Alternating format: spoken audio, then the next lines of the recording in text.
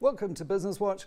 Now, last Thursday morning saw the return of dawn raids on 8 major insurance companies conducted by the Competition Commission. The Commission said it's reasonable grounds to suspect that the insurers have engaged in collusive practices to fix prices and or trading conditions in respect of fees for investment products such as retirement annuities and premiums for risk-related products. The products are in the life insurance cover, disability cover, life cover and funeral assistance benefits categories. And it's curious because pricing of individual risk is really based on actuarial tables similar to mortality tables, but adjusted depending on the insurer's analysis of own experience and expected experience. And this takes actuarial judgment and certainly creates differences. And expense loadings, acquisition costs, termination rates and the like, all of those also contribute to differences. Maybe there is some similarity in policy fees, but that I would imagine is relatively minor. Certainly what interests me is the mention of investment fees, which technically aren't levied by the officers, but by their subsidiary investment houses. And it's then odd that some of the high-charging fund managers are not even mentioned. Now, tomorrow, legal practitioners, economists, politicians, academics, and industry role players will meet at the 16th Annual Competition Law, Economics and Policy Conference. And they're going to be talking about and reflecting on competition regulation and the state of the economy and various policy proposals that are aimed at shaping an inclusive, growing and deconcentrated economy. It's themed Effective Competition Law Enforcement and Policy Development for Sustainable, Growing and Inclusive Markets. And it's obviously an opportune time to reflect on that theme and ask whether our competition law is indeed fit for purpose.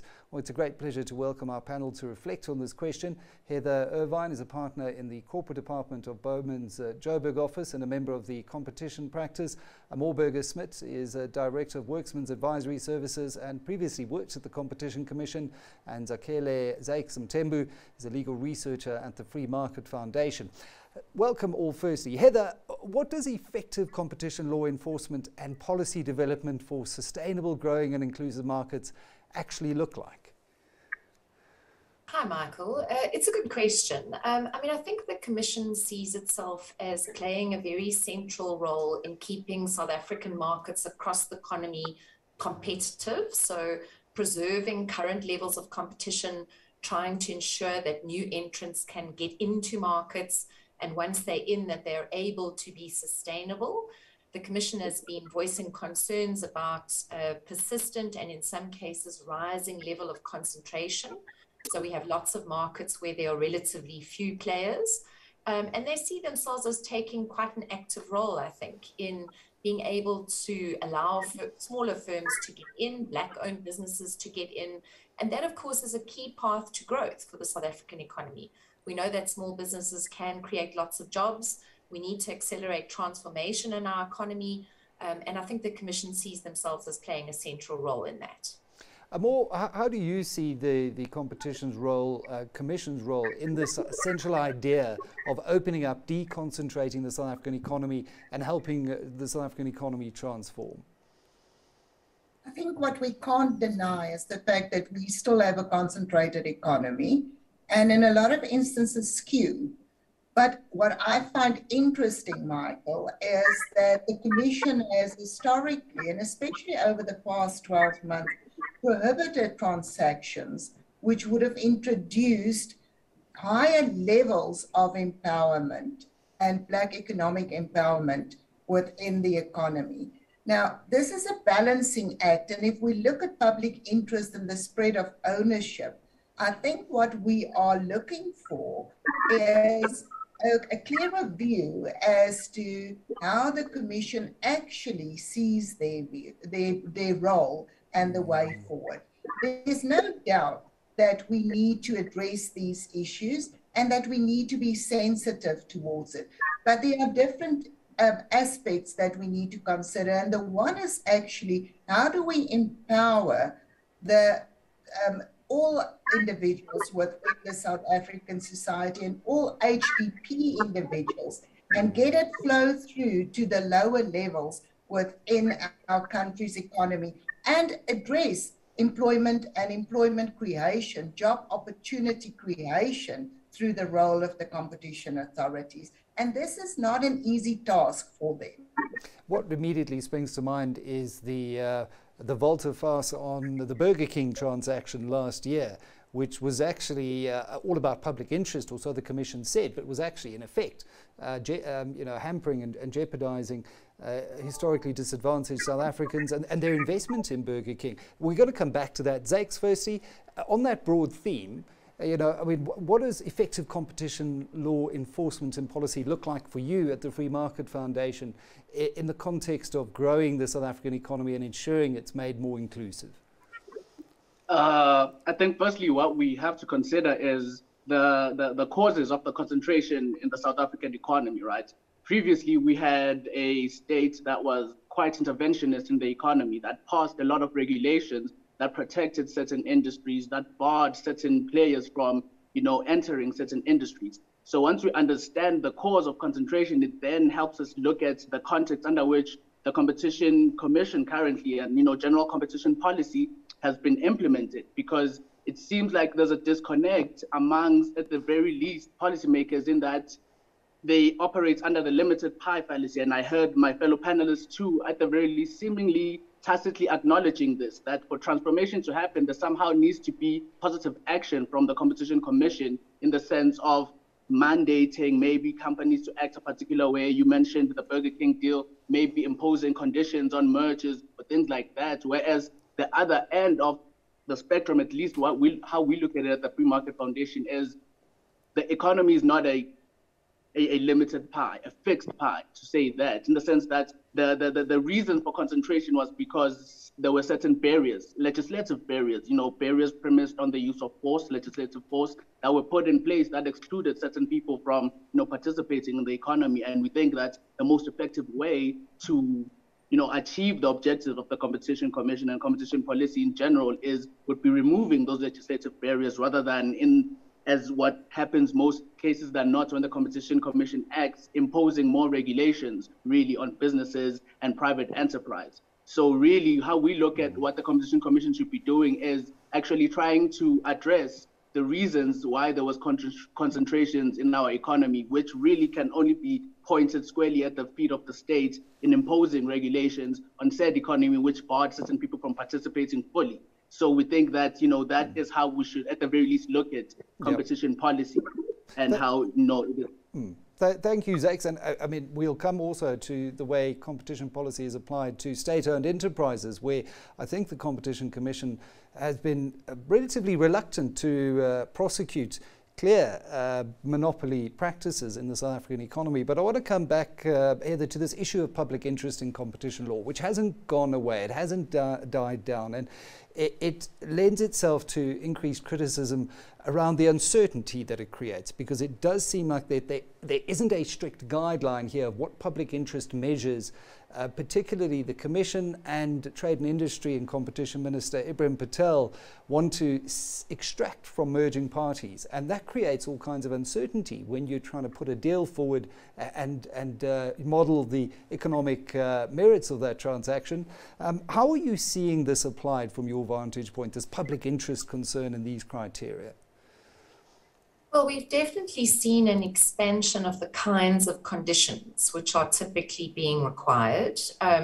We're seeing a lot more local procurement conditions being imposed. For example, in a transaction where MTN sold off their tower base, the buyer IHS was required to commit to source products and services inside South Africa and not to import them. That kind of localization condition never really used to be a feature of our public interest landscape, and it has increasingly become so. It seems like the merger control process is being used as a way to enforce and shore up the various different sector plans that have been developed by the ministry. And this creates a lot of uncertainty for merging parties, and specifically, Michael, for foreign direct investment. I think it's become a significant factor in foreign parties' decisions about whether to invest in South Africa or not. They perceive that they will be presented with a laundry list of demands. They will have to set up funds. They will have to commit to regulate how they contract with parties once they're inside South Africa. They may have to also agree to implement a worker trust and to set aside some of their shares for that purpose. So this all adds to the transaction cost. And importantly, it makes it very difficult to predict how long it's going to take to get a clearance, and even on what terms that clearance is going to be possible to obtain. So I think this is a real drag on deal making, and we've indicated to the Commission on a number of occasions that we think we need a sensible guideline, and it's something which really ought to be negotiated between government, business and the Commission in a sensible way, and including other stakeholders like Labour, because until we've got clarity about how these conditions are applied, it becomes very, very difficult to deal with deals in an efficient way.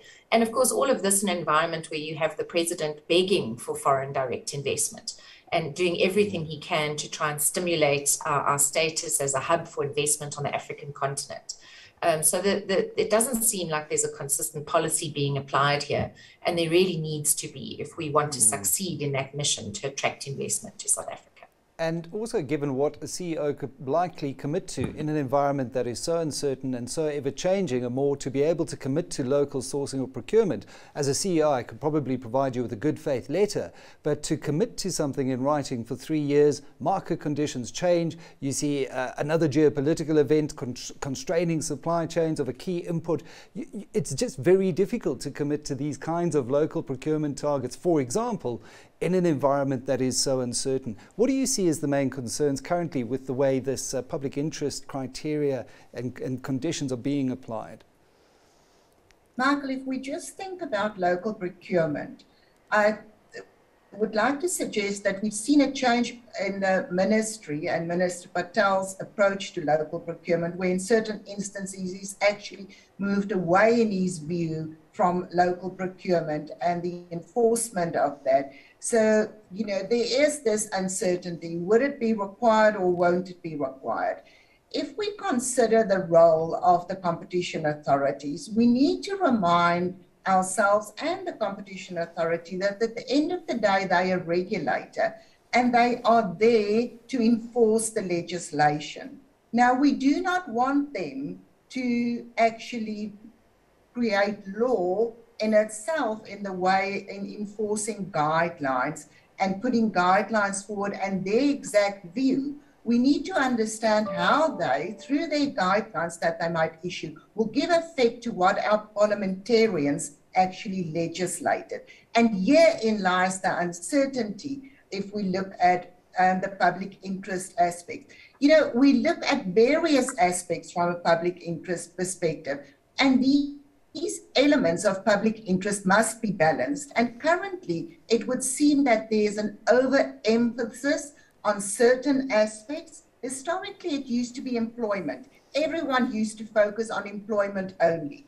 Now, it seems that everyone is focusing very heavily on ownership as the number one public interest aspect. And we need to think, as if we consider broad-based empowerment and the empowerment of societies, how this will impact the role and the function of public interest and the impact of the competition authorities in exercising their duties as a regulator, and not emphasize one specific aspect. If I look at the arguments around, and especially from the free market perspective, we almost back at a point where we were 25 years back, where we argued the Bork School of Economics that government shouldn't involve themselves in regulation at all, versus the Chicago School of Economics, where we think there's an absolute need for government intervention and regulation. And somehow in the middle,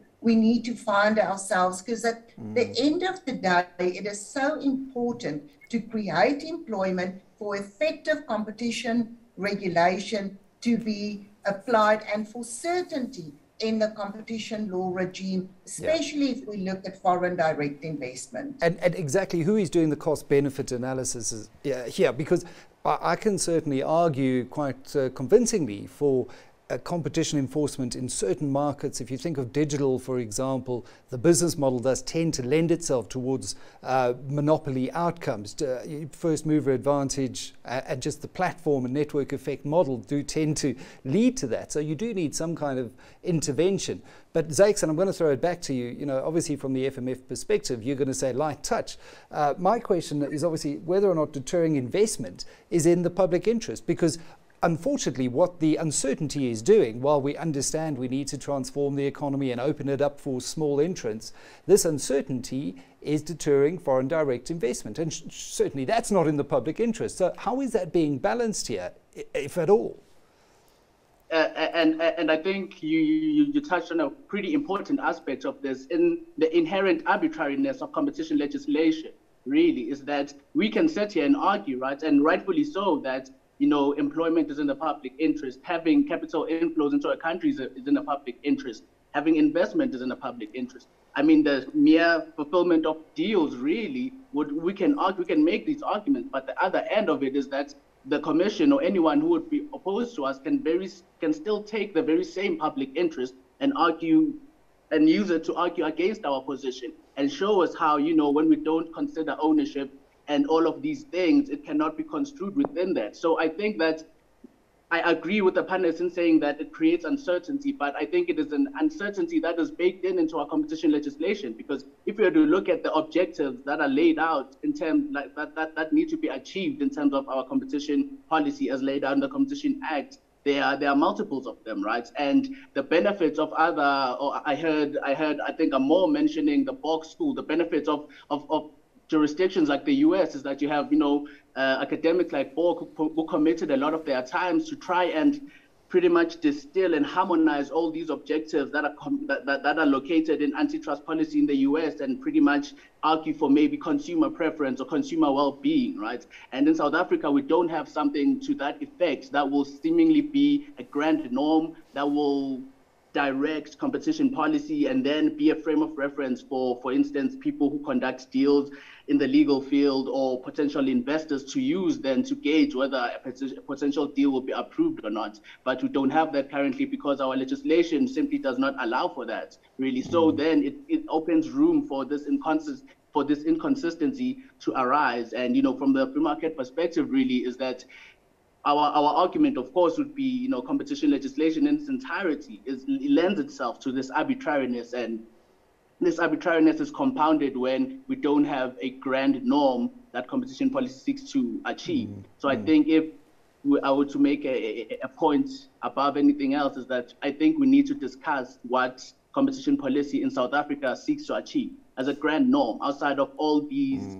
other, ancillary norms, that all these other ancillary norms can be gauged against pretty much to have, for instance, like they do in the US, consumer well-being or consumer, or consumer satisfaction as the general objective that competition policy seeks to achieve. And then that will help, I think, with the problems of arbitrariness, which then lend itself to inconsistency. On that point, I think one can quite safely say that if you're going to use the consumer test, for concentration, for example, certain markets may be highly concentrated, but the economies of scale are then passed off as a benefit to the end consumer. So I understand what you're saying there. Heather, I just want to move on to the issue of what the regulatory role is here of the Competition Commission. When you've got other regulators in the economy, and particularly looking at what happened with the raid on the insurance companies, it's a highly regulated industry, finance. We've got the Reserve Bank, the Prudential Authority, the FSCA. Is there a potential regulatory overreach here by the Commission now in going into these sorts of areas? And again, does this just further muddy the waters around providing certainty for businesses in which to operate? Well, Michael, the Competition Act is clear that it applies to all sectors of the South African economy, all economic activity in South Africa which has an effect, unless it's explicitly excluded by other legislation. So in the power context, for example, we have NERSA. It has a particular statutory remit around pricing, and therefore Eskom is the sole generator and can price as permitted to do so by that regulator. That's carved out of the Commission's realm of activity. The same is not true in relation to insurance, although it is a highly regulated sector. Insurance companies and indeed all of the people in the insurance value chain are still subject to the jurisdiction of the Commission, and it plays a key role in making sure that competitors don't fix prices and dominant firms don't abuse their dominance. So the Commission has got the right to exercise all of the powers that it has under the Competition Act. But of course, it must do so in a way that is in line with what the Competition Act says in terms of something like a search and seizure. And there are certainly questions to be asked what this means, for example, for the Prudential Authority and what it means for the stability of our financial sector.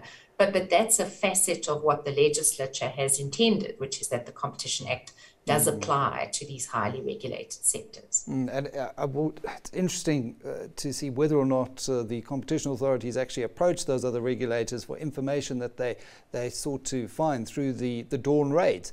Are dawn raids back as a feature now? Is this something that companies need to prepare and expect more of following what happened last week?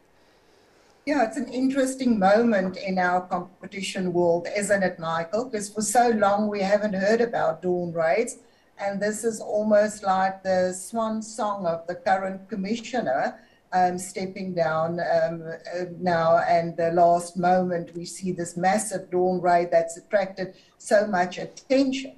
I think what it highlights is the fact that you can't hide behind another regulator to escape the reach of the Competition Act. And indeed, no matter what, companies must be prepared for a dawn raid in all aspects and realize what their duties and responsibilities are and what the powers of the competition authorities are during such a raid. And you know, it's not only the competition authorities with the powers to raid organizations and companies. There are various regulators, and we see it as regulatory lawyers. You know, even the information regulator from a POPIA perspective has got the ability to conduct a dawn raid. So companies must be prepared to deal with these aspects and have the necessary procedures in place. And I do think this is an amazing moment if we look at competition authorities, how they build their presence and create awareness of their existence in an economy. Something like a dawn raid makes everyone sit up and take notice of their presence and their ability to influence where we're moving as a business society in South Africa. And you mentioned a very good point. Obviously, Thembinkosi Bonakele is the outgoing competition commissioner. Heather, at this time, we've got 3 or so minutes to go. When you reflect on the tenure of the Competition Commission, it is at least one of the better functioning state-owned entities. And he did admit to the FM, and I want to quote here, when broached about the need to investigate public companies, state-owned companies, quite clearly we could have done better in advocating for more competition among state-owned entities. Maybe we gave too much space and respect to the policymakers, given that SOEs are supposed to act in the national interest, and they haven't. So we hope that the new commissioner maybe takes up the cudgels there. But overall, his performance, and what sort of state does he leave the commission in? Michael, I think he's done an amazing job to shepherd the commission through an unprecedented time in the world, really. You know, the commission has been nimble. They have adjusted their priorities to deal with the reality of what South Africa's faced as an economy during the COVID period. I think we're now sort of coming back to a more normal economy. You can see the commission through the dawn raid perhaps starting to focus on kind of more conventional cartel type cases. So I think he's done well. He's built an incredible team, both of lawyers and economists. South Africa is a very complex place. There are lots of different priorities and demands. The Commission has finite resources. And I think given those challenges, they have done well. They've had to negotiate the amendments to the Competition Act, which of course we are still feeling our way around. It's exactly the same for the Commission and their team. They have to take a view on what the Act means and what it requires them to do. And I think they've been quite open and transparent about how they do that and how they go about their work. They're always willing to engage with the profession and with the press. So I think that those are all positives that we hope that his successor will carry on with going forward. Yeah, that transparency and accountability I've certainly found as a hallmark. We hope Doris Tsepe, the former MD of Hilton, Cheadle Thompson, actually, who's taking over and picking up the baton, keeps that aspect of the Commission going as we head into this new era of competition law. That's where we're going to have to leave it. That was Heather Irvine, a partner in the corporate department of Bowman's Johannesburg office and a member of the competition practice, who was joined around the table by Ahmore Burger-Smidt, Director at Worksman's Advisory Services, who previously worked at the Competition Commission, and Zakes Mthembu, a legal researcher at the Free Market Foundation, with the big question on whether or not deterring investment is in the public interest. You're watching Business Watch on BusinessDay TV.